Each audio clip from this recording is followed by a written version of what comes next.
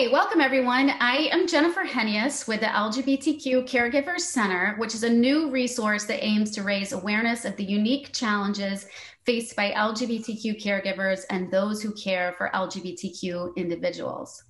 We empower LGBTQ caregivers to live with pride and dignity and serve as a conduit for education, wellness, training, and research. The center provides information and resources, delivers training, and innovative services to enhance the health and wellness of LGBTQ caregivers. And today I am so pleased to be joined by Dr. Whitney Wharton, who is a cognitive neuroscientist specializing in Alzheimer's disease and related disorders. She received her bachelor's from the University of Texas at Austin and went on to complete her doctoral training at the George Washington University in Washington, D.C. She has completed her postdoctoral fellowship at the University of Wisconsin in Madison and is currently on faculty at the Department of Neurology at Emory University School of Medicine.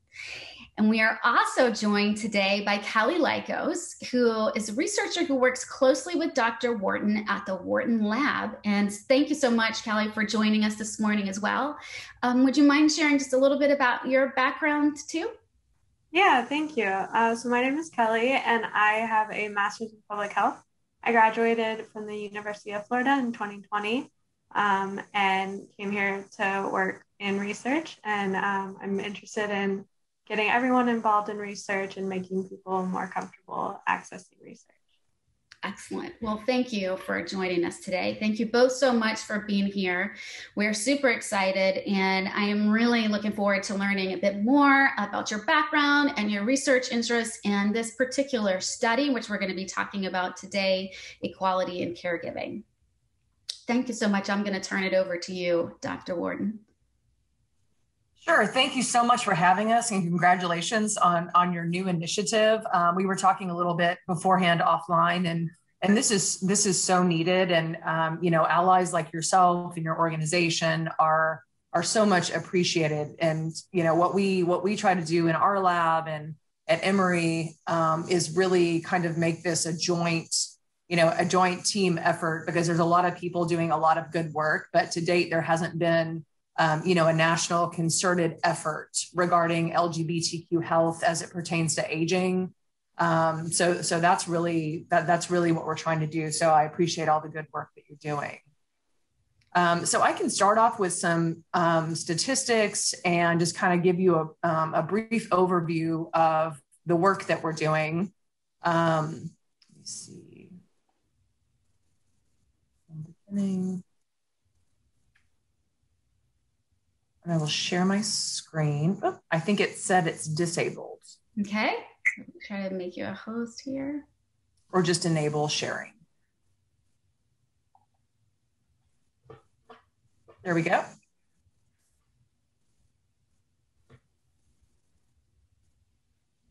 Okay.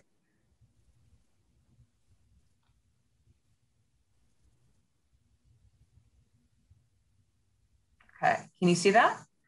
I can. Okay, perfect. So,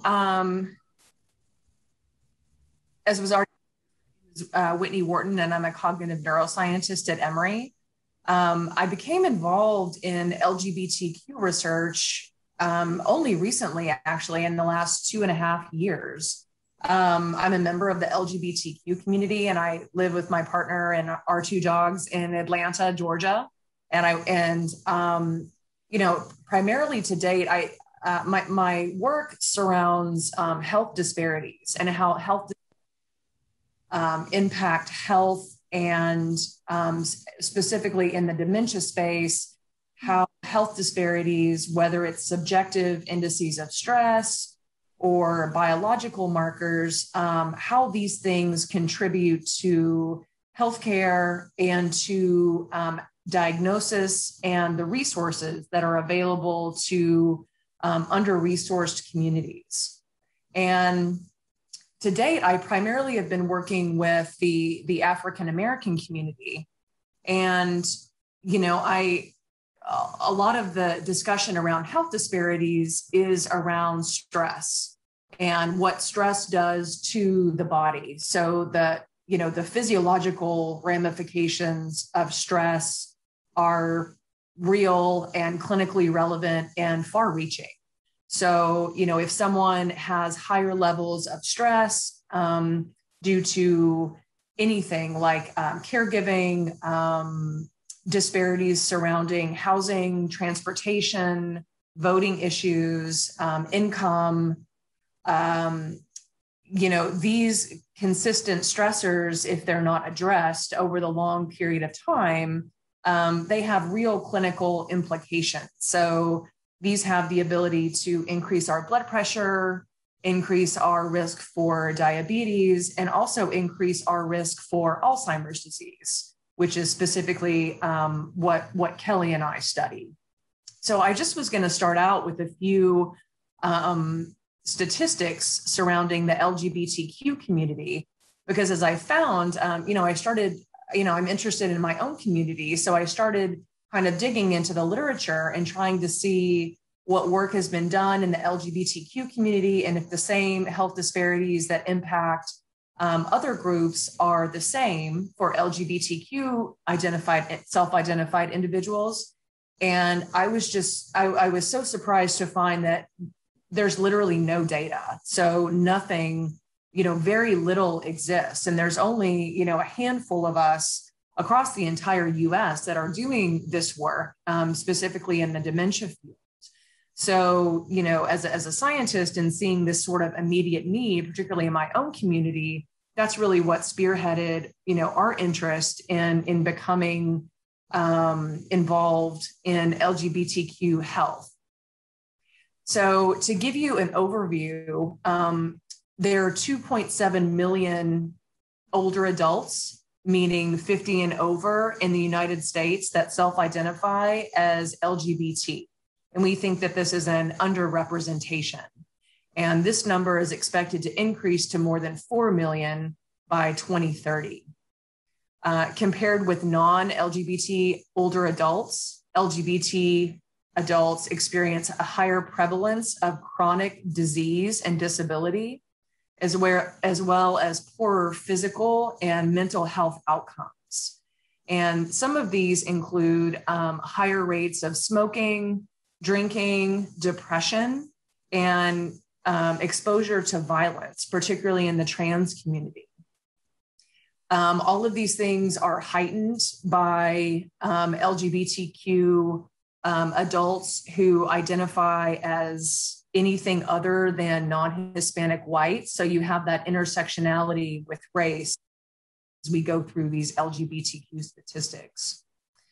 Also, we have data to show that LGBTQ individuals are more likely to age alone. So we don't have a blood family necessarily that we can rely on. And we're less likely to be married, less likely to have children, and we are more likely to form families of choice, families within our own community and neighbors and friends, as opposed to families of blood. And this is very important as we talk about aging and the necessity of having a caregiver and the necessity of being a caregiver for our community. So very recently, aging disparity related to sexual and gender identity has just now been acknowledged by the National Institutes of Health, the National Academy of Medicine, and the Alzheimer's Association as being a group that are disproportionately affected by aging, and specifically dementia and Alzheimer's disease.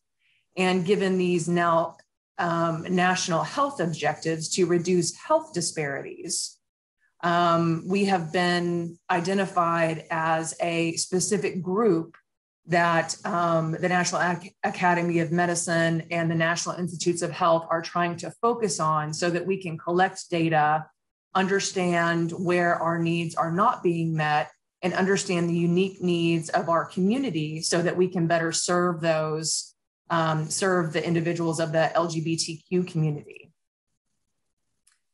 So two things I'm going to talk about. One is LGBTQ individuals with dementia.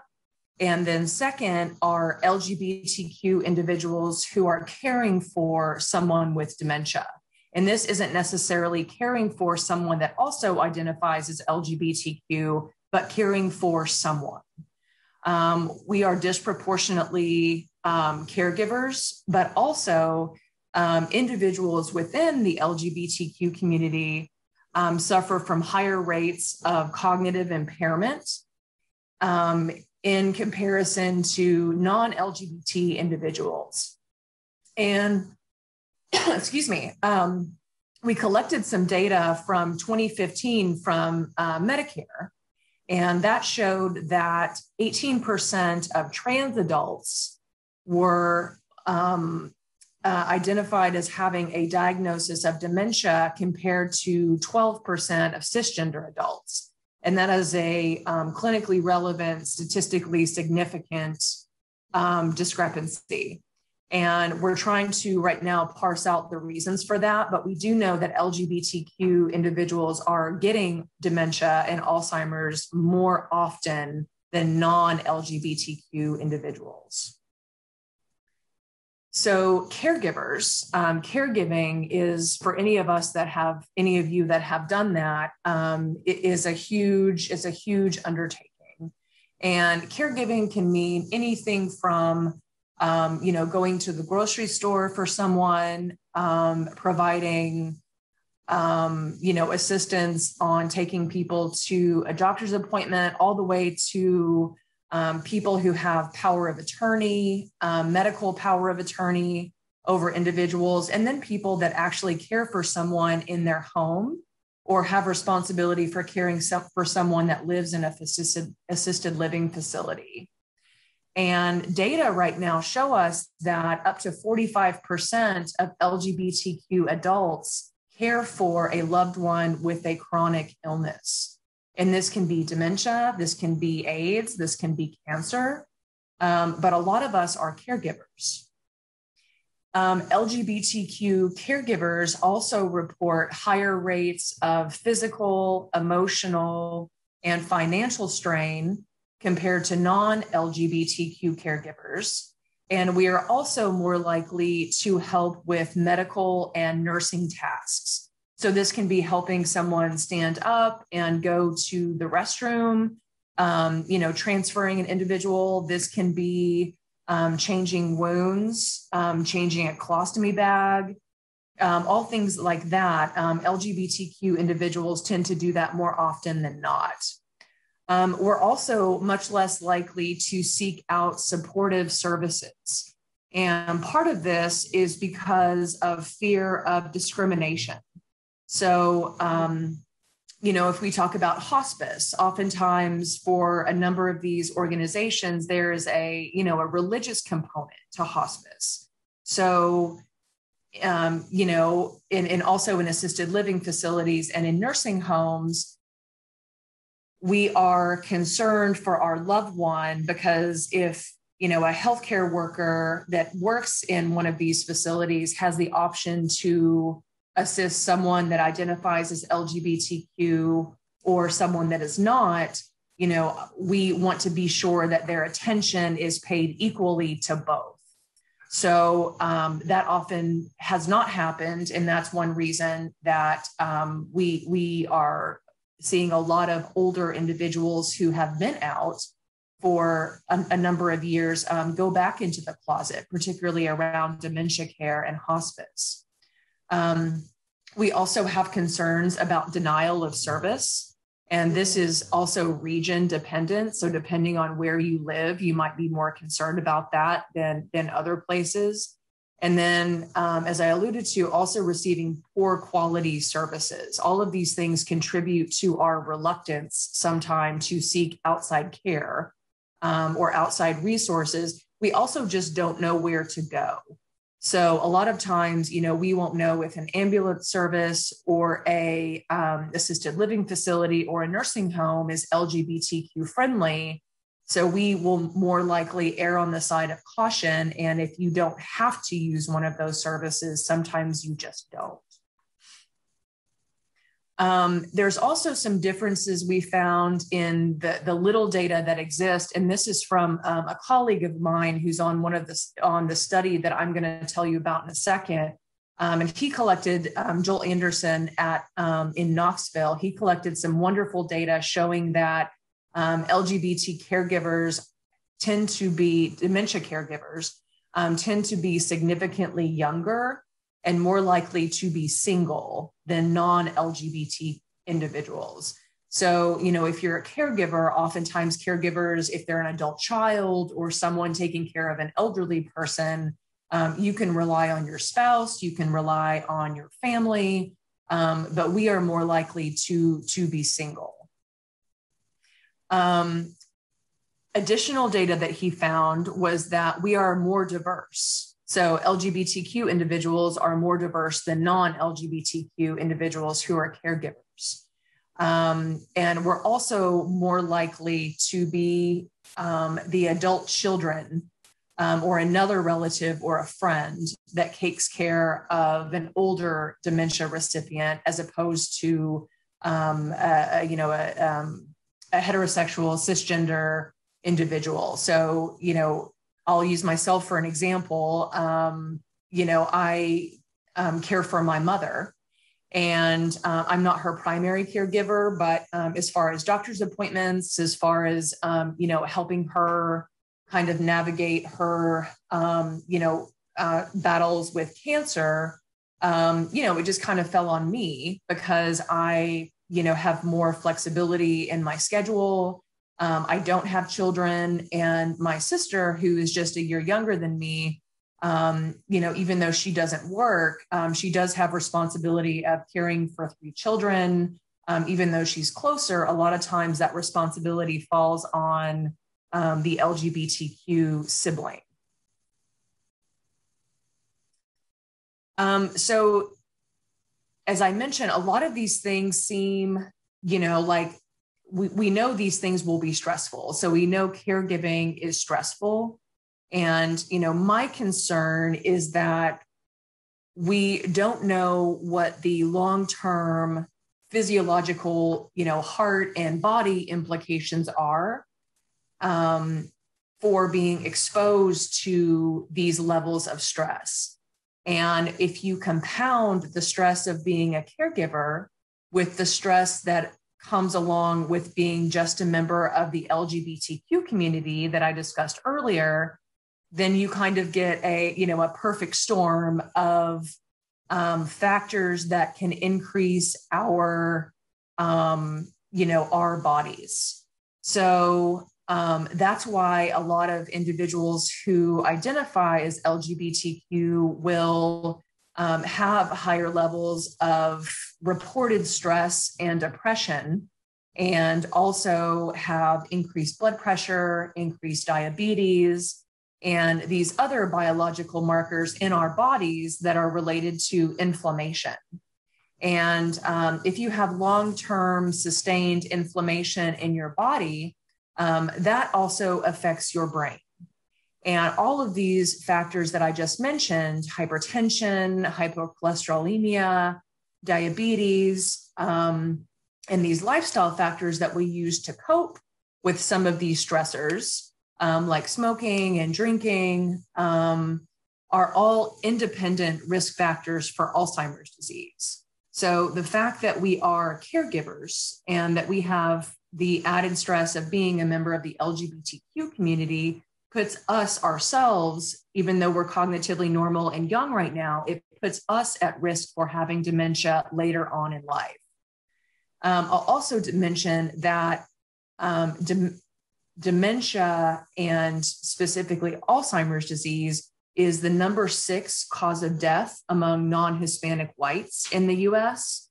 And Alzheimer's is actually the number 4 cause of death in Black and African American individuals. So this is already a huge health crisis, and the numbers are expected to continually increase. And what we are trying to do is whittle away and collect data to be able to say, these are the factors that put the LGBTQ community at risk. And that just said you will end the meeting in 10 minutes. So I'm not sure what that was, but and try to figure out how we can assuage some of those issues. So the reason that we started this is because, number one, as I mentioned, there were no data. So I cannot stress enough the importance of representation by the LGBTQ community in clinical research. There is none.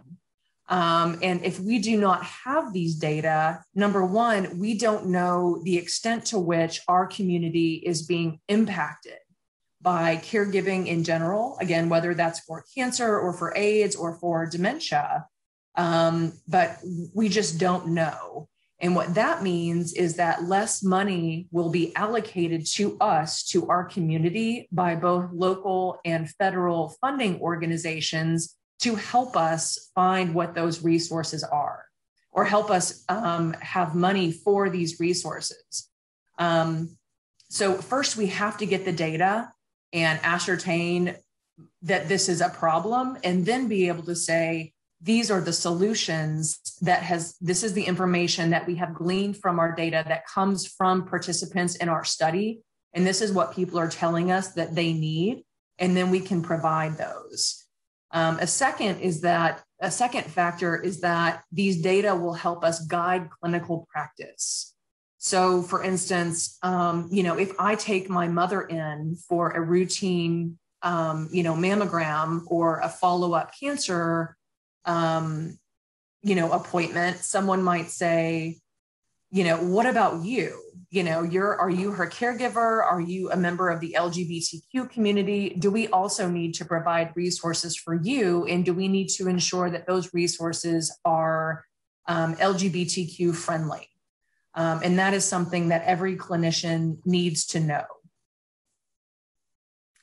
So we have two studies going on right now. It's kind of under the same umbrella, but the purpose of this is to collect these very important data so that we can know what resources are and what unmet needs there are and what resources that we can provide. So the first part of this is a one-time online questionnaire. And that is a 60-minute questionnaire. And we are currently doing this nationwide. Everything's online because of COVID. So we are going to collect information on medical history, medication history, sleep patterns, mood, diet, exercise, stress, and your experience as a caregiver. And I've put at the bottom a link to the survey, which I hope we can put on a website or share in the Facebook or share on your Facebook, Jennifer. So this is just so important for us to do, and we're looking to collect data from about 1,000 individuals, and this will help us know what people's experiences are as caregivers. The second is a clinical trial, and we're calling that that clinical trial Equality in Caregiving. And this clinical trial is using an existing intervention that has been proven very effective for dementia caregivers.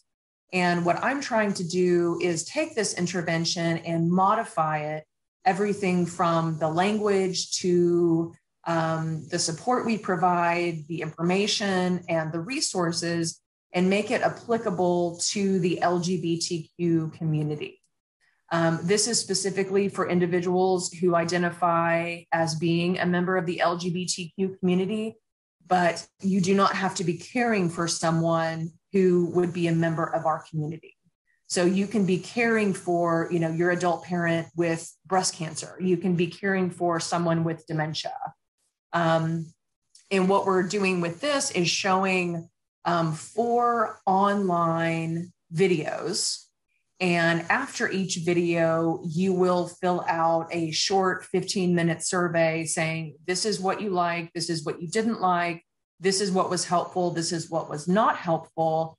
And most importantly, do you see yourself in that intervention as an LGBTQ caregiver? And if not, what would make it more applicable to you? What resources do you need?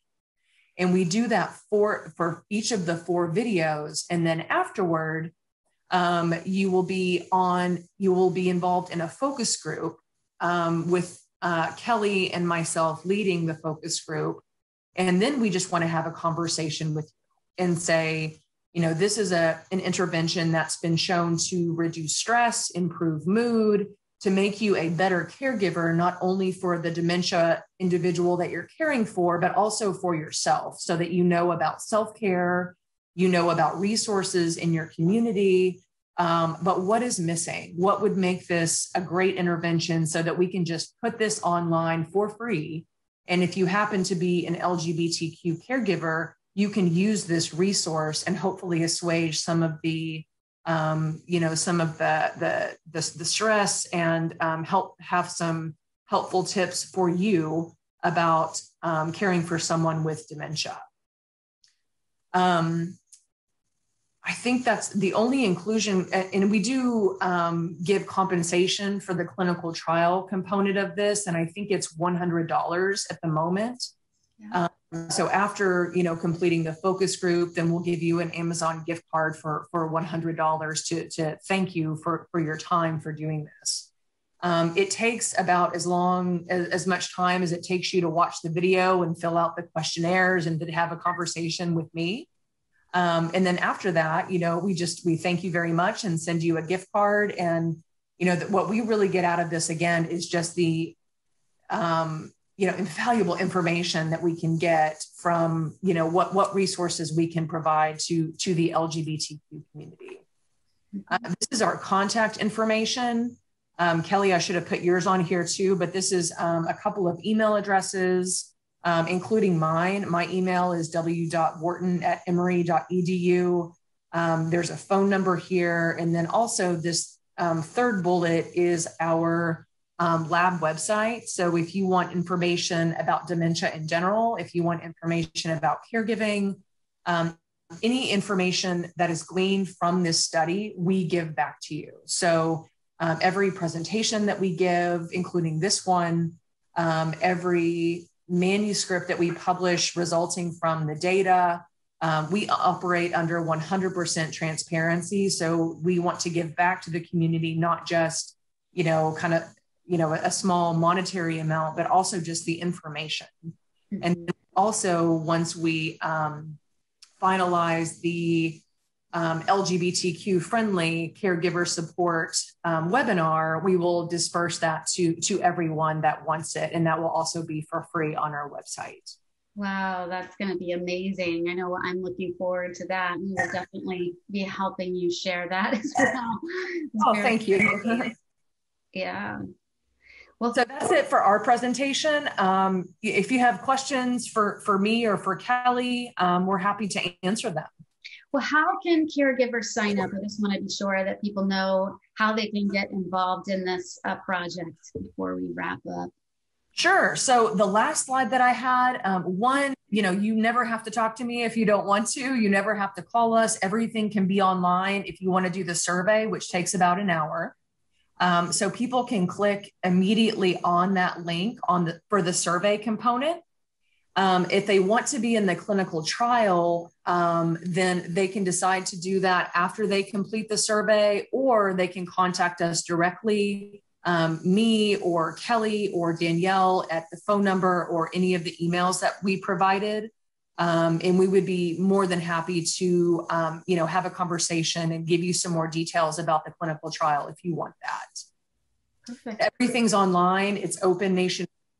If, the viewers might not be, might not kind of fit the criteria, if they wouldn't mind sharing with other people. Because again, representation in clinical research of the LGBTQ community is virtually non-existent, and that absolutely needs to change. Mm-hmm. Yes, absolutely. We will never be able to understand the needs and challenges of LGBTQ caregivers without the important research projects like yours. Thank you so much for your leadership and the important work that you both are doing Thank you for your time, your energy, and efforts to share your work with us today, and for helping us to have a small role in helping you to spread the word and help you to raise awareness of this new study and hopefully help recruit new participants. This is exactly the sort of thing that we want to be able to do at the LGBTQ Caregiver Center, and we are truly grateful for the opportunity to learn about your work today. Please stay connected with us at the LGBTQ Caregiver Center by following our hashtag LGBTQ Caregivers across social media and through visiting our Facebook page, LGBTQ Caregiver Center.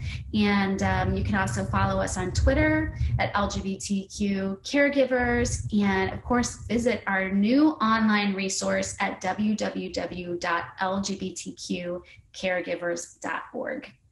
Thank you so much.